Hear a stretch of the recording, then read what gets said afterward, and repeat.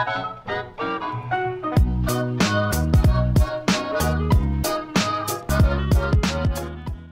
YouTube, my name is Nero, and today we have some Call of Duty Modern Warfare Remastered, and I come before you wonderful ladies and gentlemen today with an observation.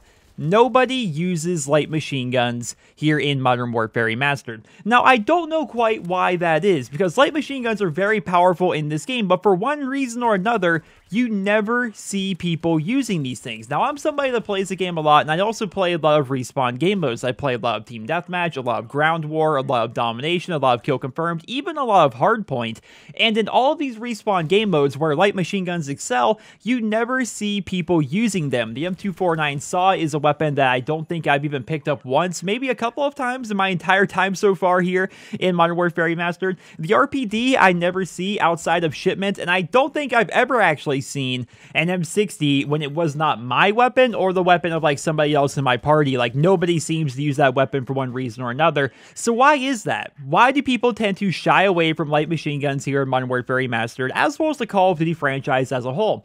Well, I think a part of it is how slow and clunky these weapons actually are, right? When you think of a light machine gun in Call of Duty, you typically think of very slow reload speeds, you think of very slow movement speeds. It kind of feels like you're running in sand when you're trying to use these things, and overall just slow clunkiness. Like, your ADS time is a little bit slower, and it takes a longer time to swap out to your pistol or pick it up or get to really do anything. It's just a slow moving weapon. But the upside is when you're using a light machine gun, you really have unmatched damage downrange. Like, compared to assault rifles and submachine guns and stuff, LMGs are insane downrange. In fact, throughout most of Call of Duty's history, just about every LMG has no range drop-off. And in fact, here in Modern Warfare Remastered, the RPD and the M249 SAW, they have no range drop-off. Therefore, if you're using stopping power on an RPD, you kill in 2 bullets at 2 feet away or 2,000 feet away. It does not matter, you have no range drop-off. The M60 is the only LMG in this game that actually does have range drop-off, and that's because of how powerful it is. By default, it does 50 damage, and that drops off to 40 at range. And so if they did not give the M60 damage drop-off, then it would be a 2-shot kill all the time, even without stopping power, which obviously would be a little imbalanced. So the M60 does have a bit of range drop-off, and if you're wondering where that drop-off is, it's somewhere between where the SMG range drop-off is and the assault rifle range drop-off. Like, if you can picture in your head the distance to which a submachine gun will start dropping off and doing less damage, and then picture where assault rifles will start dropping off and doing a little bit less damage, just right between those two is where the M60 stops. And overall, I find the M60 to be a very powerful weapon. Now, in this gameplay, you guys are watching me use double tap, which increases the fire rate of your weapon by about 33%, which takes the normal 600 rounds per minute M60 and ups it by quite a bit and makes it so it's basically just a giant bullet hose. And keep in mind, once again, the M60 does 50 damage by default without stopping power, so I'm like 2-shotting people without even aiming at them. Like, the LMGs in this game are actually very powerful, but nobody really seems to give them a chance because of all the downsides, because of the near 10-second long reload, or the fact that you're basically running in mud whenever you move around. Like, if you wonder how movement works in the Call of Duty franchise, let me explain it to you. So, shotguns, submachine guns, and pistols, they all have a base movement value of 1, right? They all move around basically as fast as you can move without, like, having some sort of a crazy buff of some kind, which typically doesn't exist in the Call of Duty franchise. Sniper rifles, assault rifles, and here in Modern Warfare Remastered, the AK-74U, one of the many quirks of the weapon, they have a base movement value of 0.95, so they move slightly slower than shotguns, submachine guns, and pistols. Light machine guns have a base movement value of 0.875, so it's slower than assault rifles, it's slower than sniper rifles, shotguns, pistols, everything. They're the slowest moving weapons in the game, which really makes you feel like you're just running insane. Like, you're using this big weapon, sure, but you're moving so slow in a game where everyone else is zipping around so quickly, and with how fast you die in this game, it feels like, wow, what's the point of really using a light machine gun? While you guys are watching the gameplay, this is the point of using a light machine gun. It is ridiculously powerful. Like, sure, you're moving slow, but you have really unmatched power up close or even at a distance. You hit like an absolute truck while using an M60. Now, when I started using this class here, I did it as a joke. I was in Discord with my friends, and we're all sitting there talking. I'm like, I'm gonna go M60 double tap. And it was kind of a joke. Everyone's like, haha. I'm like, no, seriously, I'm going M60 double tap.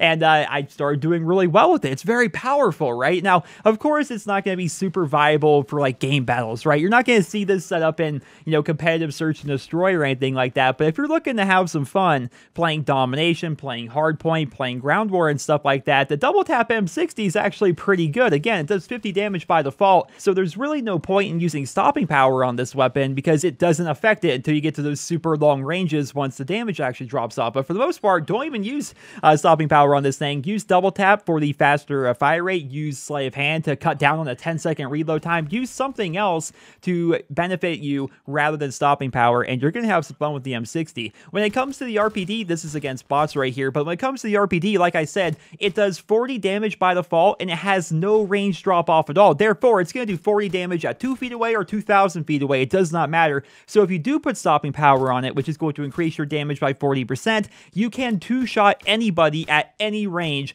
with this weapon, which is incredibly powerful. The SAW, the M249 SAW, that is actually going to do 30 damage at 2 feet away or 30 damage at 2,000 feet away. Again, no range drop off at all on that thing. It has virtually no recoil and a very fast fire rate, and it actually has a faster reload speed as compared to the other light machine guns to compensate for the fact that it has a really high fire rate. So overall, the light machine guns here in Modern Warfare Remastered are very, very viable. They're actually incredibly powerful. Just for one reason or another, people don't use them. I think it goes back to the idea of it's too much work to use them, right? It's so easy to just go, okay, I'm going to use my MP5, or okay, I'm going to use my P90 or my 74U or my M16, like all these easy to use weapons that you typically see, the most popular weapons in the game.